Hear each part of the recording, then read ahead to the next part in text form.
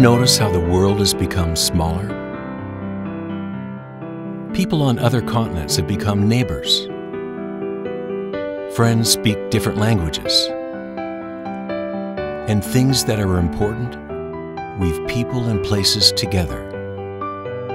That's why we do things a little differently at International Paper, not just in what we make, but how we do it. Our products make a great deal of difference in the lives they touch. From the local town to the global economy. It is a noble task. A purpose of substance, more important than mere commerce. It is why every minute of every day, all over the globe, someone at International Paper is making what matters.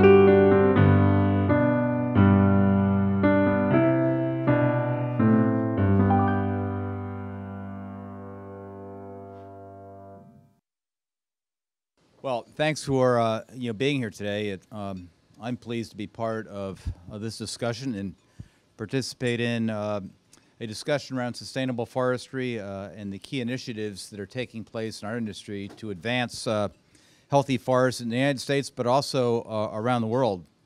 Hopefully you got a sense by listening to the video that sustainability is not only a core value at International Paper, but is an essential part of our business strategy.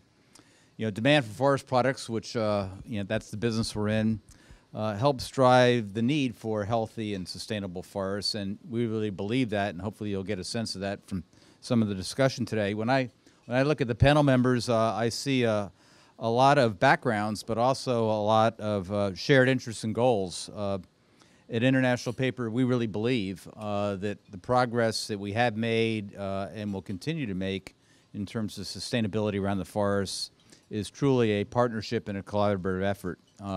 Just as an example, we're working with the World Wildlife Fund through the Global Forest and Trade Network to promote responsible forestry and combat illegal logging. We think that's an important initiative, and International Paper's pleased to be at the forefront of that. One of our more recent partnerships is with the National Fish and Wildlife Foundation. Glad to see Claude Gascon on our panel today. We're working with the foundation to protect 3 distinct parcels of land, big parcels of land, stretching across 7 southern states in the South. And our goal with that partnership is a public-private partnership, is to rejuvenate and connect forest systems in the Southeast and create seamless habitats for wildlife and more sustainable forests, which will also promote the local economies. In terms of fiber supply, I see one of our large fiber suppliers here on the panel as well. RMS is one of our key suppliers and a key partner in ensuring that International Paper has access to responsibly sourced materials to all our facilities. And just to put that in context, we're a big user of fiber, about 7,000 truckloads every single day across 27 facilities here in the States. And let me also recognize, I think, the panel leader or facilitator, Donna Harman, and our longstanding partnership with AFPA. Under Donna's leadership, AFPA does an excellent job, a truly excellent job representing our industry, and we're proud to be a member company. So our partnerships here with members of the panel, I think, enhance IP sustainability efforts and make them more stronger and relevant. So with that, I'll turn it over to Donna. I think you're going to lead the panel. I'm interested to listen. Thank you, John. Thanks. Good afternoon, everyone. Please enjoy, eat. We're going to do this in as efficient of a way as we possibly can. As John said, I'm Donna Harman. I'm the president and CEO of the American Forest and Paper Association. AF&PA has been working with ICCF for many, many years, I think since its foundation. And I personally have known David Barron and worked with David even before the ICCF was formed, when we were working on a more informal way to help bring education and information to members of Congress and other policymakers related to important sustainability issues. In the forest products industry, as John mentioned from International Paper's perspective, sustainability is really critical and core to who we are. For us, it means that we seek to preserve and grow the economic contribution of the industry and the individual companies to society, that we work to foster the well-being of the communities where we live and we work, and that we use sustainable manufacturing practices and fiber procurement measures that protect the environment and ensure that our resources will be as available to the future generations as they are today. And AF&PA, with John's leadership and International Paper's strong support, launched a few years ago a Better Practices, Better Planet 2020 initiative that is one of the most comprehensive industry-wide sets of sustainability goals. I think when you leave today, we'll be giving you a copy of the industry's overall sustainability progress and report, and would be delighted to have you take that with you, find some interesting facts and figures. That is just as a foundation for why why I'm delighted to be here, to be part of this panel, and to recognize and introduce a lot of our partners and colleagues who can speak from their own perspective. As we were preparing for the panel, we talked about the stories that each of them individually have and how those stories can really take on life and meaning and really help you all as you're working every day in the Congress and in other agencies across the government to understand from a practical standpoint what sustainability means and what sustainable forest practices look like on the ground. So I'm sure by the time we're finished with the conversation today, you'll walk away with a great knowledge base, and certainly know that all of these experts are available to you. First, I'd like to introduce Teri Shanahan. Teri is the Vice President for Sustainability for International Paper Company. She's based in Memphis, Tennessee, and she is in a role that is newly established. Beginning in early 2012, IP established this role of the Vice President of Sustainability, and she's really working to establish or to help the company with their global strategy around sustainability and the triple bottom line. She's been with IP since 1991, and she's held a variety of different positions that help her have a really terrific perspective from the customer, from the marketplace, as well as all of the supply chain related to sustainability, which is why she's really terrific in the role that she's in. An interesting tidbit, an interesting fact about Teri is prior to joining IP, she served as a commissioned officer in the U.S. Navy for 8 years. And she was the first woman to qualify as a surface warfare officer on board a combatant ship. So Teri, I'm sure with that experience, this is a piece of cake. She earned a bachelor's degree from the University of Minnesota and a master's degree from the Naval Postgraduate School. And next, we'll have Kerry Cesareo. Kerry is the Managing Director of Forest at the World Wildlife Fund.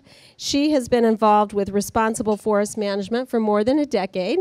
Kerry and I have been on panels together and spoken to various groups about sustainability and sustainable forest practices, and I can assure you that she's definitely an expert in the field. At WWF, she leads a strategy related to forest conservation to produce measurable results in mitigating and reversing the impacts of biodiversity loss, particularly in WWF's priority places.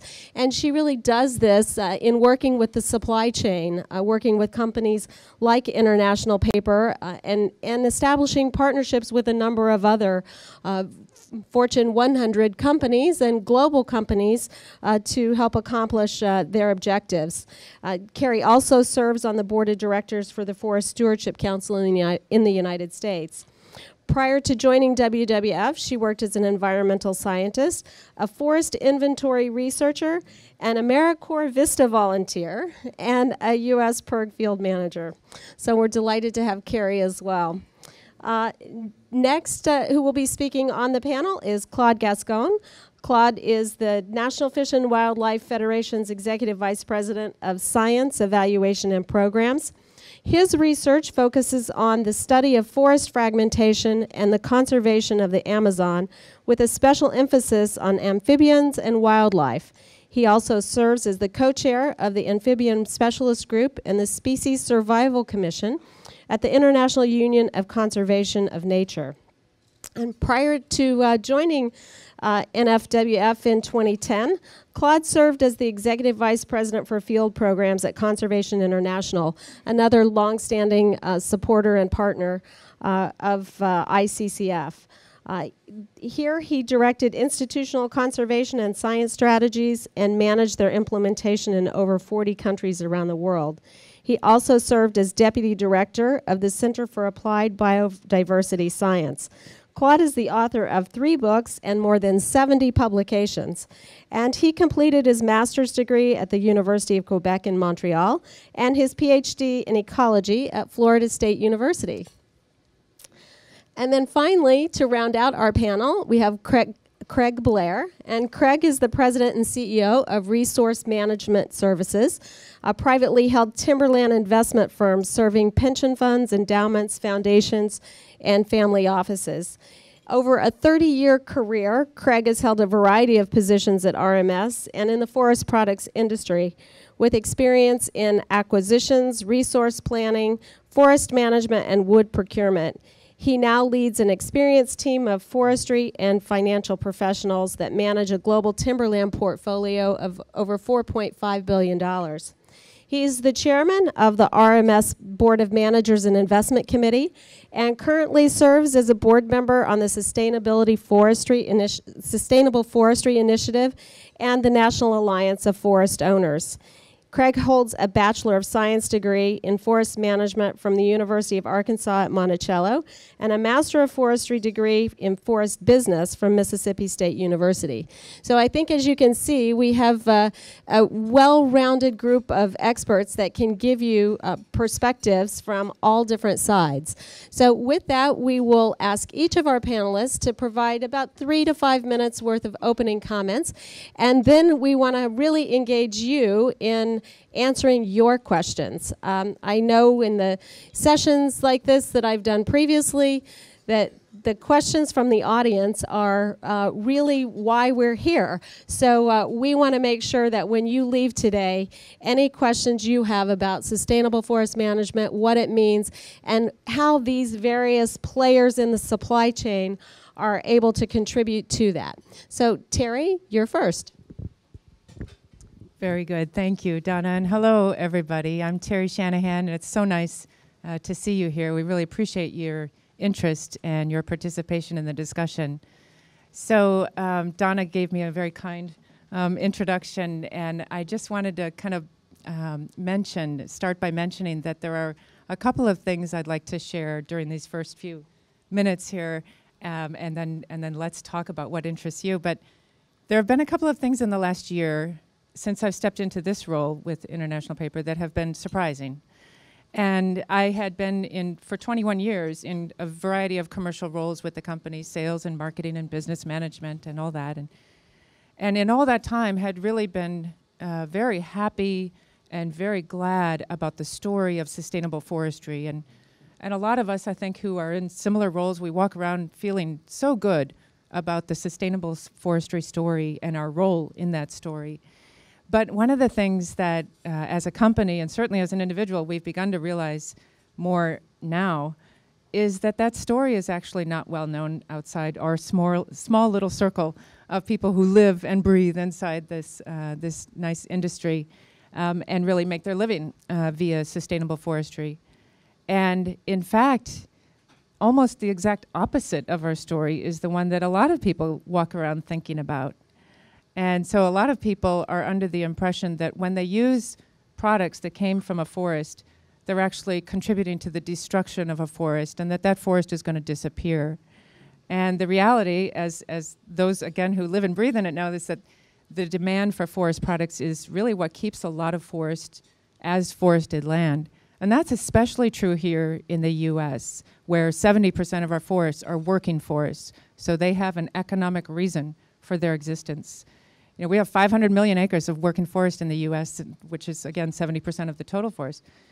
And International Paper alone, when our customers buy our products, they're contributing to 70 million of those acres of working forest. So when we have a chance to tell that story and share that story, we find that people are surprised by it. In fact, I was speaking to a reporter from Fortune magazine not so long ago, and after a conversation like this, she paused after asking some questions, and she said, "Do you realize how shocking this is, what you're telling me?" So that's been the first surprise that we've come to realize, is that people don't know our story, and it's pretty darn important for us to do a much better job of telling that story. And then another incredibly pleasant surprise is sitting right here to my right.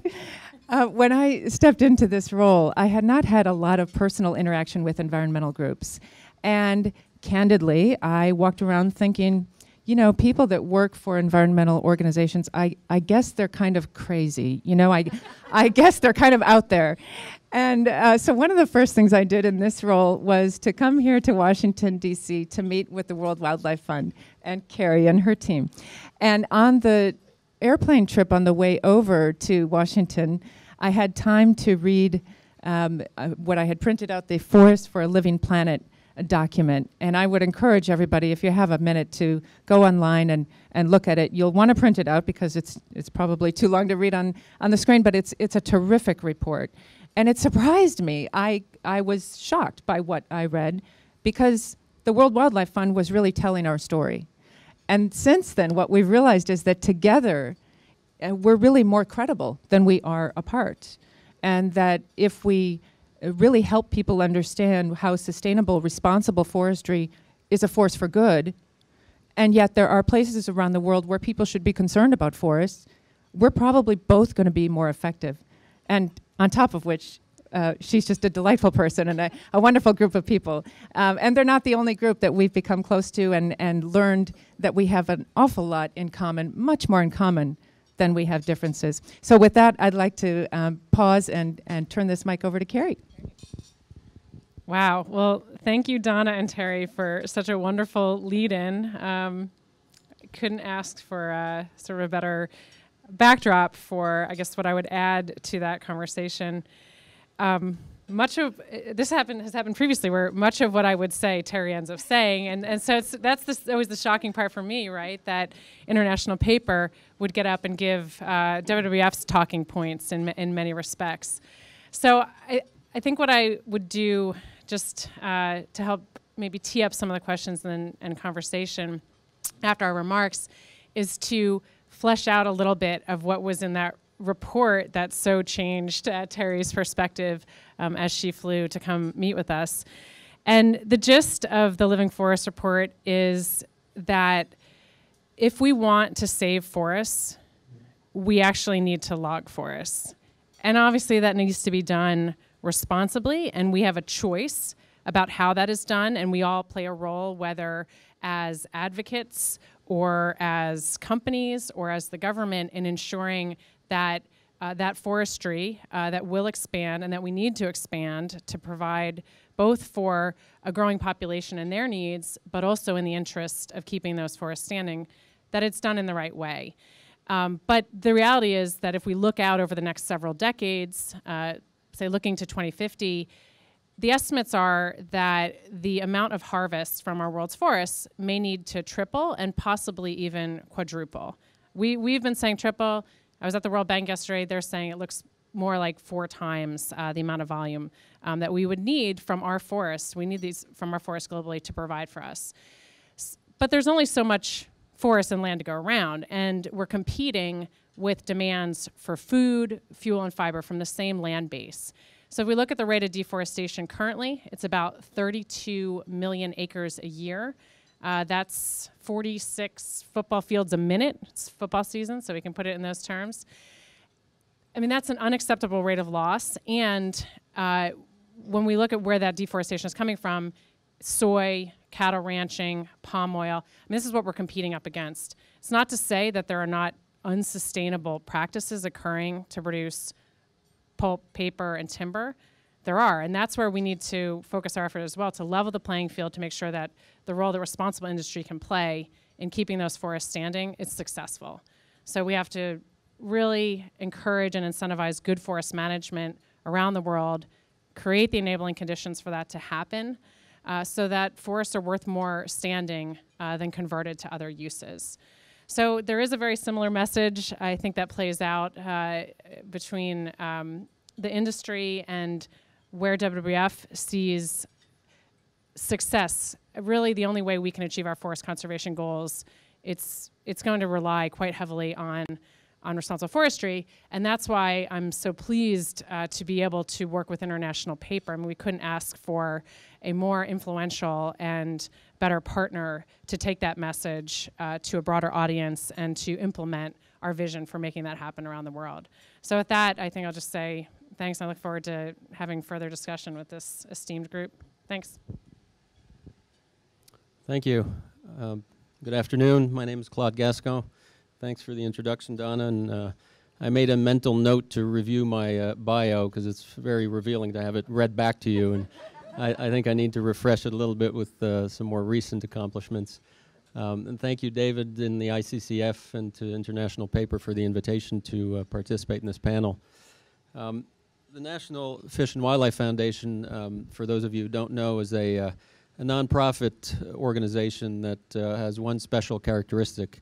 It was set up in the mid-1980s by the government through legislation to essentially establish private-public partnerships to restore and maintain key species and their habitats in the U.S. In partnership with government agencies that had that mandate and reaching out to the private sector and foundations and corporations. We have many such examples of that kind of work around the U.S. We have huge partnerships with companies such as Walmart, FedEx, Wells Fargo, to name just a few. More specifically, our work with forests have focused mainly in the Southeast. And as we all know, these forests in the Southeast have suffered some of the most devastating losses in area with the concurrent impacts on species in those ecosystems. These forests are among the most threatened in the world, as was just mentioned, yet they do provide multiple benefits to people and to the world, just to name a few in terms of carbon sequestration and fiber and fresh water, and of course a lot of the species that are found uniquely in these ecosystems. So it's obvious that for a foundation like the National Fish and Wildlife Foundation, which has a national mandate, it was important for us to look into these ecosystems and the concurrent species within them and look for good partnerships to establish what we call stewardship programs to maintain and restore some of these ecosystems for the long run, not just for conservation, but for working landscapes and being able to derive natural resources into the future. About a year and a half ago, a little less than a year and a half ago, we were approached by John Faraci, who's also a board member of the National Fish and Wildlife Foundation, as he joined, to discuss with his senior team at International Paper the potential for a joint partnership in the area of the Southeast forests. Very quickly, we were able to find some very strong and ambitious common ground based on this long-term goal of maintaining and restoring some of these forests for everybody's benefit. And we launched this forest land stewardship program, which is a 5-year program with total investment of $30 million, much of which comes from the company that we will match and leverage. And again, this is aimed at the long-term stewardship of these forests. The outcomes of these programs are fairly ambitious, yet we think and we are confident that we'll be able to deliver. We're talking over 200,000 acres of managed, restored, and forest under different types of conservation easements, as well as direct conservation benefits of many of the imperiled and threatened species within these habitats. Now, we've progressed from that initial concept to implementation. John mentioned we are working in 3 different areas in the southeast. We're partnering with government agencies in this work as well. And we've already put some money on the ground, which is remarkable, and have done this in this vein of a true private-public partnership, which NIFWIF was created to do. Now, all of that is fantastic, and it's a great example of how we have actually been able to move from a concept to implementation and getting money on the ground. But there's one event that kind of, for me, crystallized this partnership, as well as the way that partnerships at NIFWIF should continue to develop, as well as representing perhaps the best example that I have of how this kind of stewardship of natural resources can and should be incorporated within the business practice of corporations. And this event happened one of the last meetings where I had my senior team in Memphis, and John and his senior team were around the table. And we had worked out all of the long-term objectives of this program, and we were kind of closing in on the handshake and the investment that would be made by IP and the match that we would bring to the table. And John turned to his numbers guy, and he said, what does this represent in terms of, and by the way, IP is putting in $7.5 million, which is not chump change. And so he turned to his numbers guy, and he said, what does this represent in terms of pennies per ton of paper products? And his numbers guy had crunched numbers on the back of an envelope and came back. It wasn't dollars. It was a couple of pennies, maybe 10 cents a ton or something like that. And John kind of thought for 2 seconds, and he said, I think we can pass this through the board.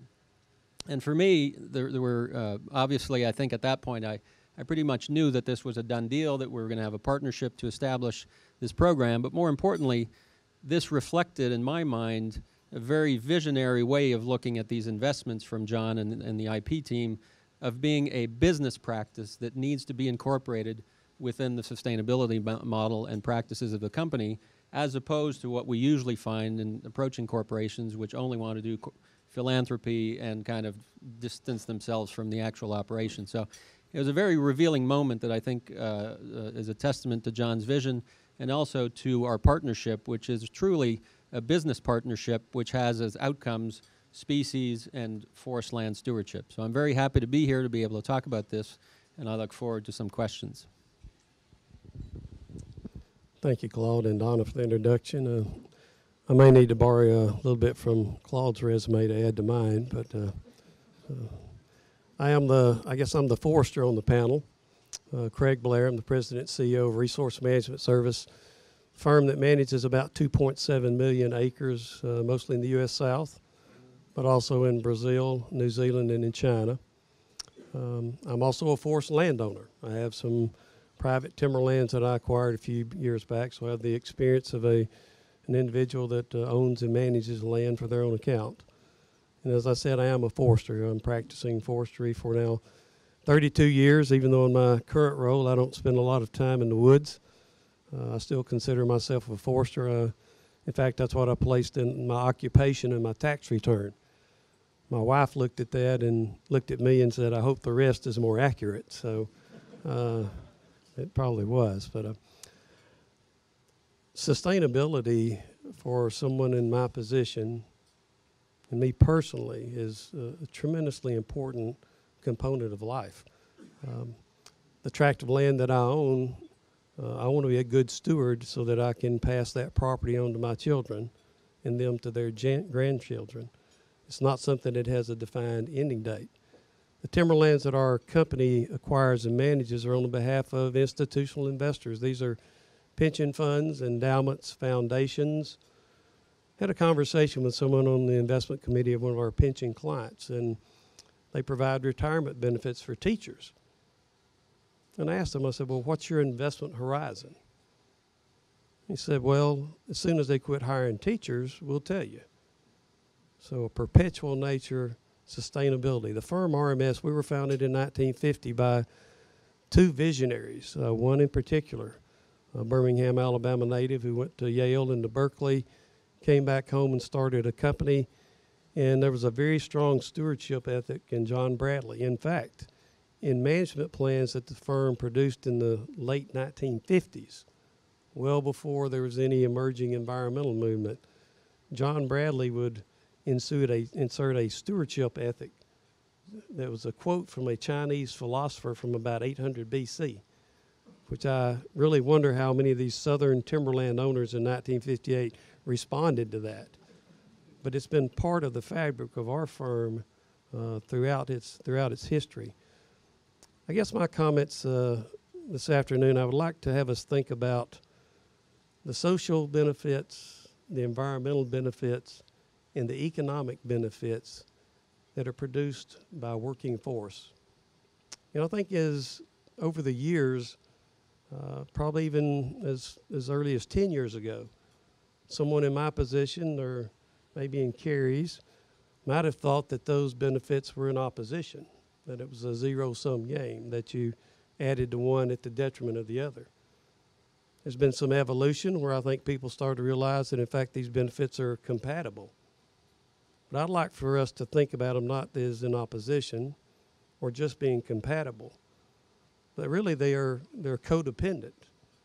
In the long run, if we don't produce environmental quality and social quality and economic qualities from the forest, if we don't have all three, we'll have none. Working forest and the model that we have in the U.S. is a great treasure, and it's a great example for leadership around the world. As we look at our business in Brazil and in China, some of the emerging countries, you see a very different struggle to create sustainable use of natural resources. I think Teri mentioned that there are about 450 million acres of private forest in the U.S. We grow more wood than we harvest. Inventories have increased by about 50% over the last 50 years. The forests of the United States store each year 900 million tons of carbon. That's equal to offsetting about 12% of the carbon production of our country. A quarter of the water that is drank in the U.S. is filtered by forests.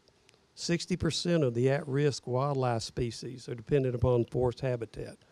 About 40% of the distribution of over 150 bird species are dependent upon healthy forests.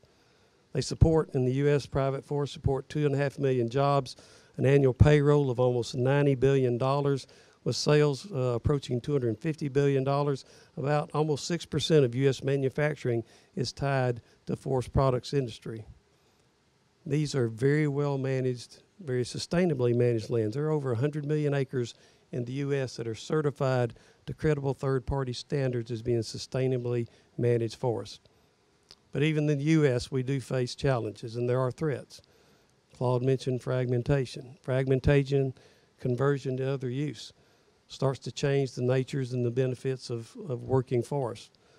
In this country, private forests face threats from overregulation, from loss of markets or inability to grow and develop new markets for the products that are essential. And we do believe that we're seeing impacts from climate change that is a broader global threat and one that we see changing the nature, could change the nature of our forests.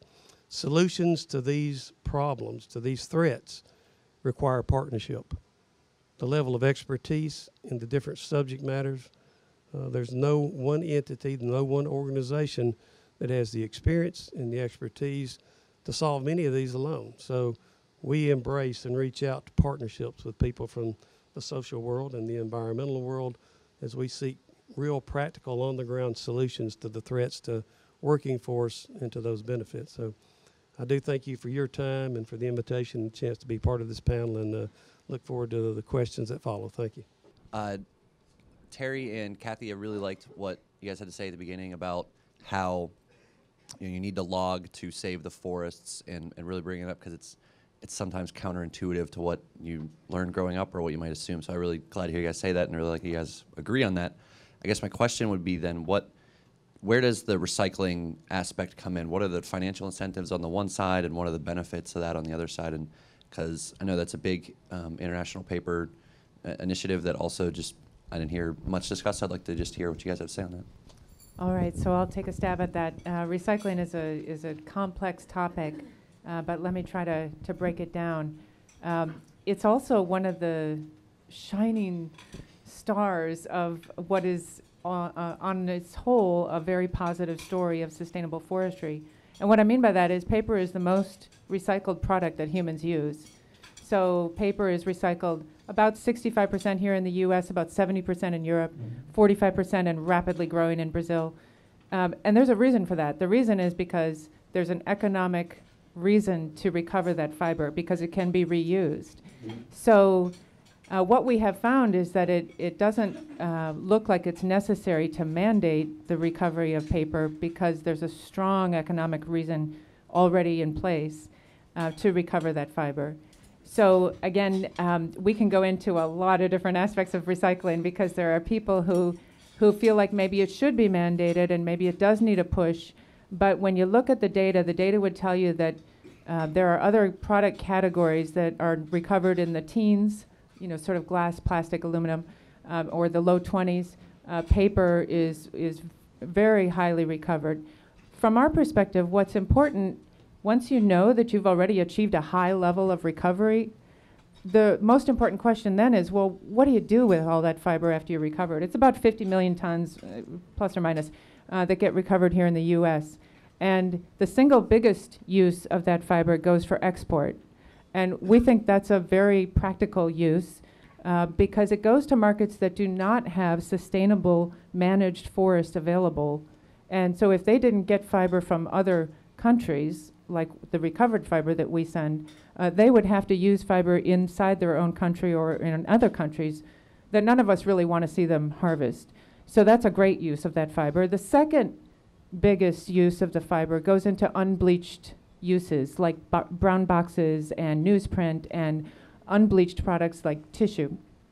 And that makes a whole lot of sense, because for those fibers to go into that, those products, it does not have to be reprocessed and washed to quite the same extent it does for the last and the smallest category, which is going back into white paper. And that's the place where, in our minds, it's not very efficient. It doesn't make a lot of sense to try to force that fiber back into that product category. So it's a good news story. It's a great news story. Again, it's part of the story that isn't well understood, and we must do a better job of it. But it's all about, in our minds, it's all about pushing that rate up. So instead of the 65%, we'd like to see it be 70%, right, Donna? We've set a goal with our AF&PA guidance. The industry in the U.S. has set the goal of increasing that to 70% in the near term. But again, once you've achieved a high recovery rate, then what's the best way to use that fiber? And we think the markets are probably the most effective way at determining how to use that fiber. Kerry, I think you wanted to. Yeah, if I could just add on to that, to Teri's points, because that's a really great question. Is it working? Okay. I mean, no doubt we want to use our natural resources efficiently. And the projections that I offered about the growing volume and demand that will be required, that's with increased efficiency and doing more with less across the supply chain. But I think when we think about where those largest increases in efficiency and fiber use need to come from, we really start looking at places around the world where recovery rates are really low. So that's where you would want to target efforts to increase recovery rates and increase, you want to see new technologies and increase the efficiency of both at the harvest level through to manufacturing and the recovery. I guess just to respond to the point about the counterintuitiveness of logging to save forests, I mean, of course, protected areas are critical for safeguarding the world's biodiversity. I mean, when we think about the species, the sort of iconic species that we care about, protected areas are going to be the stronghold, sort of the core for those species. But the reality is, I mean, we did a study looking at great apes in Africa, and most great apes don't live in protected areas because protected areas represent a very limited portion of the landscape. They're living in forest concessions, and so we need to make sure that that matrix, so that the land between the urban areas and those core protected areas is managed in a way where it can remain a viable habitat and also deliver values and services for people. So some studies have shown that kind of reiterating that point about that managed forests can be as effective, or in some places more effective than protected areas, because you have people who have a vested interest in the wood supply wanting to protect the resource. So we really want to tap into that opportunity when we look out across the landscape with all the competing needs on it, but again, combined with efficiency being part of it, but it's not going to get us where we need to go from a forest conservation standpoint. I had one thought that occurred that I wanted to share about this. You know, sort of going in the opposite direction. You may or may not have heard news that we announced about a month ago, which makes me feel really sad, due almost entirely because of declining demand for paper products, and I'm talking about white paper, not brown paper products, here in the U.S., and that's driven by electronic substitution. We announced just a few weeks ago the closure of a very large facility in Alabama. And while that results in 1,100 people losing their jobs, and that's, you know, that's a pretty sad comment, those are jobs in a very small town where really there aren't a lot of other great options around. So we're very sad for our colleagues and working hard to help them as much as we can. But it also means that 3 million tons of wood every year now doesn't have a reason to grow. So our wood suppliers in that wood basket are now saying, gee, you know, I'm not quite sure what I'm going to do here. They're mostly private landowners. Many of them are small family landowners, and they must generate revenue from that land. And they've been doing that for decades by selling wood to International Paper for the Cortland, Alabama mill. That's no longer an option because of the decline in demand for paper. So it is absolutely counterintuitive, but once you kind of work it through and see all those connections, that's where you do see that the story makes sense. Craig, one of the things that you pointed out, or I think that we talked about before this session started, was the different challenges you face in different parts of the world. Teri's obviously, you know, raised a domestic challenge in some rural communities across the country. I wonder if you, from your perspective, and then other panelists, as you all are working in different places, either globally or here in the U.S., can talk for just a moment about some of the differences you see in the challenges from, say, a country like Brazil to the challenges that you face in the U.S. You alluded to that a bit in your remarks, but I thought you might want to just expand a bit about the differences in the landscape. Kerry mentioned the growing global population, the demands on food, fuel, fiber, and forests, and how you see those from your perch as a company, a resource manager across the globe. Oh, thank you. Well, that's a very good topic, and I know as we look and operate in other countries where you don't have the institutions in place with the collective history around conservation and environmental laws that we have in the U.S., then you know it requires companies to be leaders. And you know, philosophically and as a matter of policy, all of the lands that we manage in wherever we own timberlands are certified to a credible standard. In Brazil, for example, we're certified to FSC, and that's part of leadership in those areas to promote conservation and sustainability. There are challenges, though, that are societal. There are challenges that really we as a resource manager have to understand that we have limitations. You know, I think you try to do as much as you can, raise the bar as much as you can, seek out partners, and get a little more collective strength to influence the development and the mindset and the the practice of resource management. China is an interesting example, and similar to Brazil, in these emerging countries, that's where we're seeing some of the greatest growth in demand for paper and wood products. The standard of living rise, then people are able to afford and consume goods that use those products. You may see changes in housing that start to utilize wood products. So in areas where there are poorly formed institutions, there's not a history necessarily of conservation, and there's growing demand, it is more of a challenge. And I think that it's incumbent upon us, we feel it, to provide leadership in the lands that we manage, and then be active in associations and with partners in these areas to try to lift the level of management in these countries. So it does make us appreciate some of the things we have placed in the U.S., but we're well equipped to provide leadership in these countries. Yeah, I would like to ask the panel kind of a subset of forestry on public lands. I'm from the West, and we've had a situation now in the West where almost for 3 decades we've taken more of a passive management on our public lands, and as a result of that, we have more wildfires, we have more erosion, we have loss of wildlife habitat, monogrowth stands, of course, economic impacts of that to communities, and then water supplies for our cities, and so forth. So I'm wondering, how do we turn around the public lands as they are facing all of these challenges from basically a lack of active management? Well, thanks for that great question.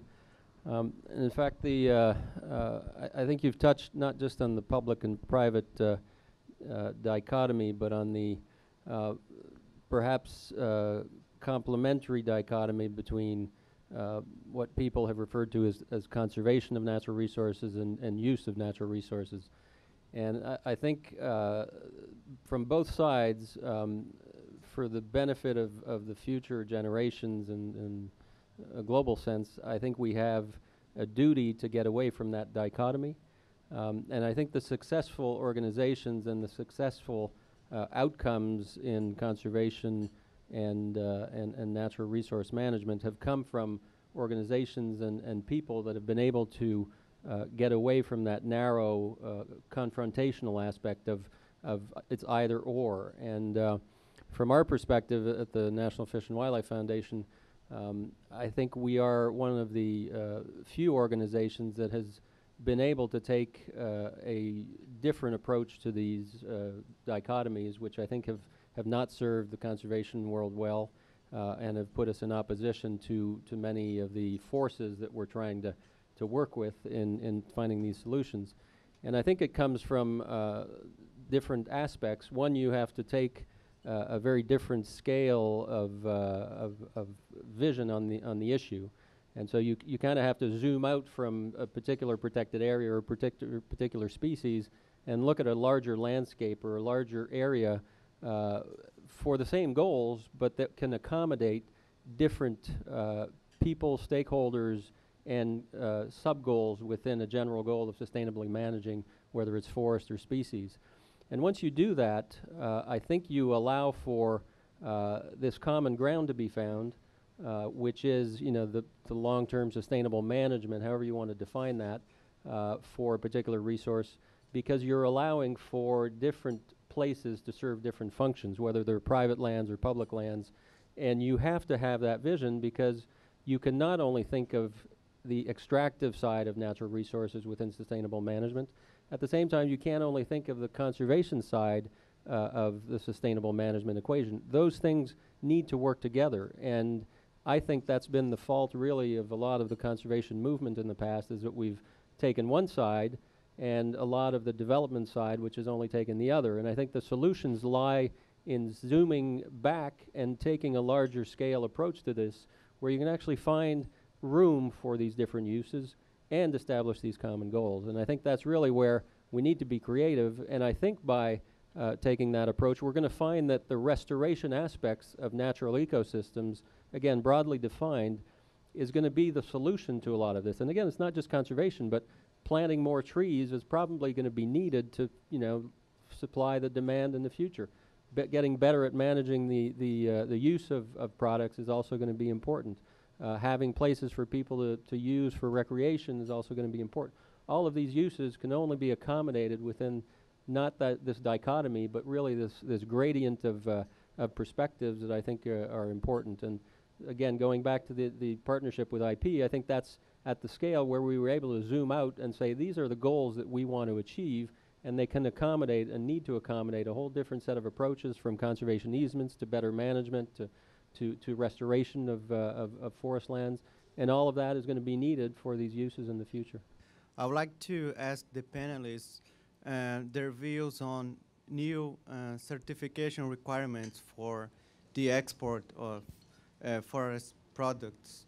One case in point is the European Forest Law Enforcement and Government and Trade Regulations, the FLAG, that came into force this year. Has the industry seen these new certification requirements as an incentive to a new market or incentive to sustainable forest management, or has it been the response as an additional cost to an industry that, as the panelists mentioned, needs to grow? Yeah, just very briefly, I would say that I think the view from, from the most of the industry participants around the world is rather positive with regard to these efforts to halt or at least to decrease illegal logging. We think it's awfully important that illegal logging doesn't occur, and where it is occurring, it needs to be addressed. And so we're generally very, feel very positively about that, not least of which because it can serve to create a level playing field. I'm not sure who mentioned it earlier, for companies that are, operating with a legality focus. So again, that's just sort of a general perspective, but I think that would carry across a good bit of the forest products producers.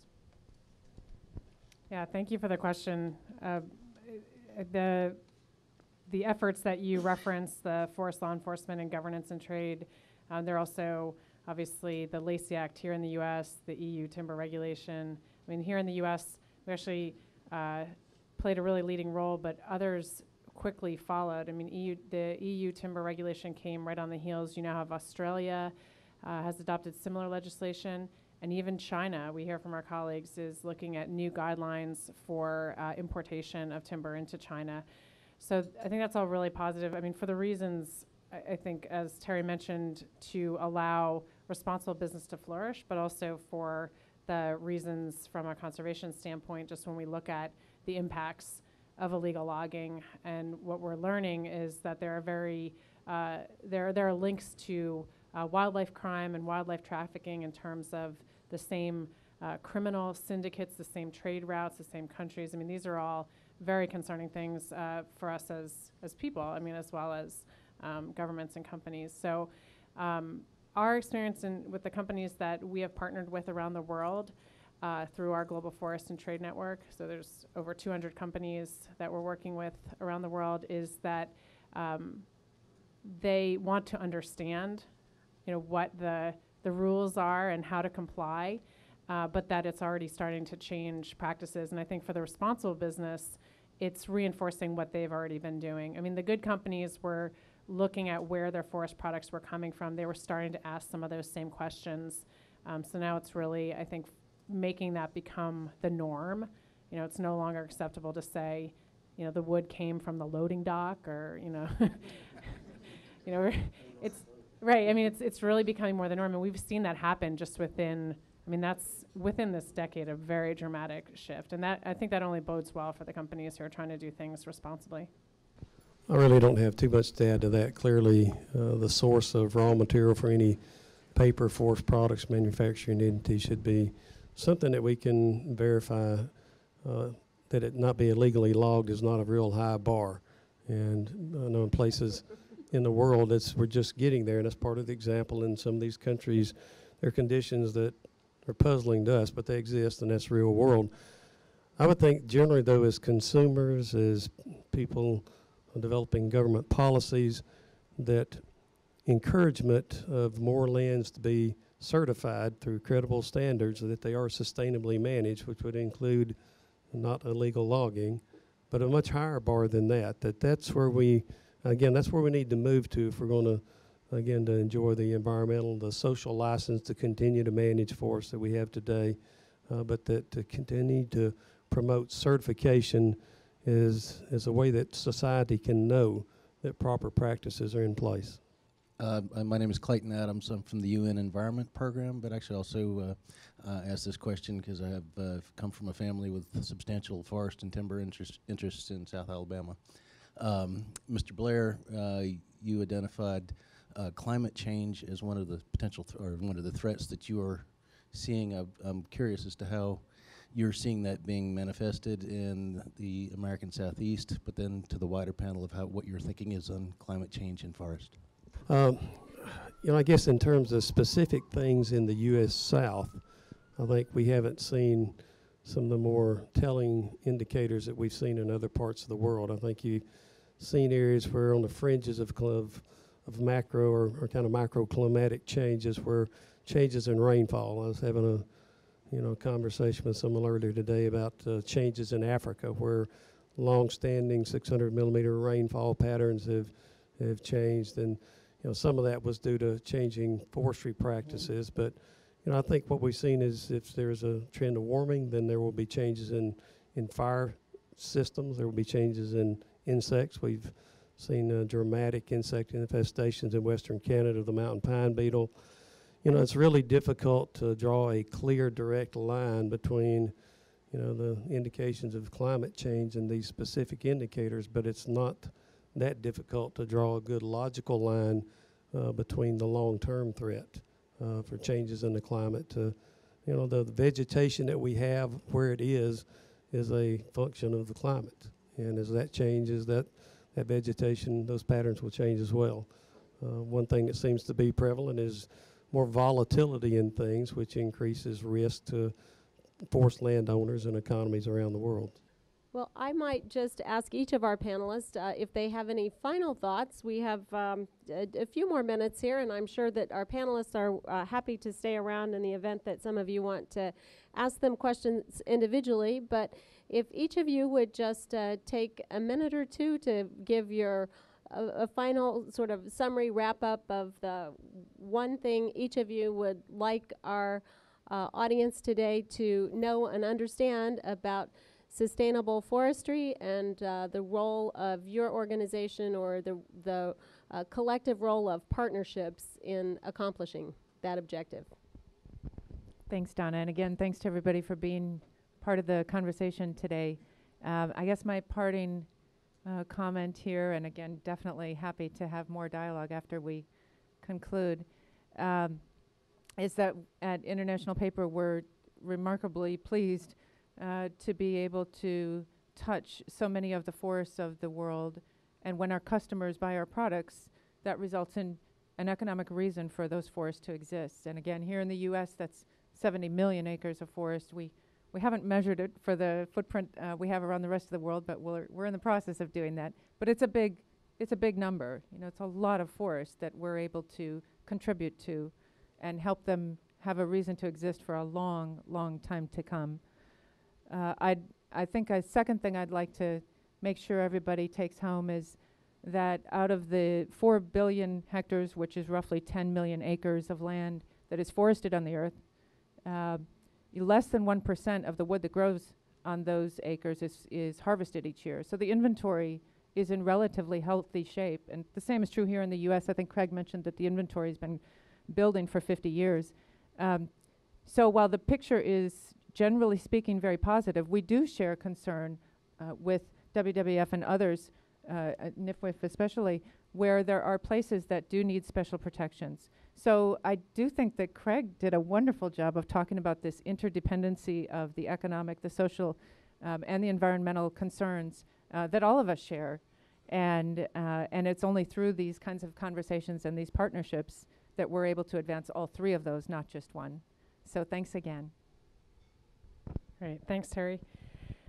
I guess I would leave with a couple points to start with, just to stress how important forests are. I mean, that's come through in all of the conversations from an economic standpoint, from a climate standpoint, obviously from a biodiversity standpoint. I mean, forests are home to 80% of terrestrial biodiversity. And it's the loss and burning of forests that contributes to up to 20% of greenhouse gases, the second largest source of greenhouse gases. And combine that with illegal logging and kind of impacts, the direct impacts on the forest, they're under pressure. They're under pressure for all these demands for food, fuel, fiber. But at the same time, we have these tools for conservation, and they include among them responsible forest management. So there's this huge opportunity to work together, across what previously perceived lines that may have been drawn. And I guess I just leave with the call to action for the role that both governments, private sector, governments both the government here as well as around the world, the roles we can play to create the enabling conditions for good forest management so it can really become that force for conservation that it can be. Thanks. If I had a wish, it would be essentially to be able to clone the IP leadership and insert it into many other corporations around the world because of the vision that they have and the way that they have understood the need to be good stewards of the natural resources on which they depend. And the foundation really is a vehicle for those kinds of partnerships, which I think right now our partnership with IP is perhaps the best demonstration of how government agencies and private sector can really work together and find some of these creative solutions. I would extend this not just to forest. I think all of our ecosystems, freshwater, coastal, marine, et cetera, are in need of some of these same creative solutions. And I would invite everybody to come and discuss these solutions with the foundation and in the future. Thank you. Well, if you're a consumer of paper products or building products, I would first tell you to look for the label. Find and see that it is sustainably managed and sourced. So look for SFI or FSC. If you buy products that have those sustainability labels on them, you can be assured as a customer and a consumer that that those were sourced with sustainably managed, provided fiber, and sustainable through the supply chain. If you're involved in policy making as a private forest owner and a manager of timberlands for investors, I would ask you, when you come to the regulatory table, stop and take a deep breath, make sure that additional rules are needed and have benefits. Consider the costs and the impact that you have on the economic benefit that is one of those three stools to the three legs to the stool.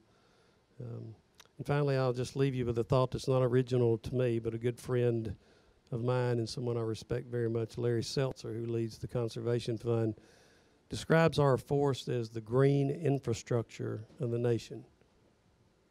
And the ability that, we must rely and maintain a healthy infrastructure to get these broad benefits to society: clean air, clean water, wildlife and species habitat, biodiversity, carbon storage, jobs, and the health of the rural communities throughout the country that depend on this industry and this asset. So thank you for the time here today.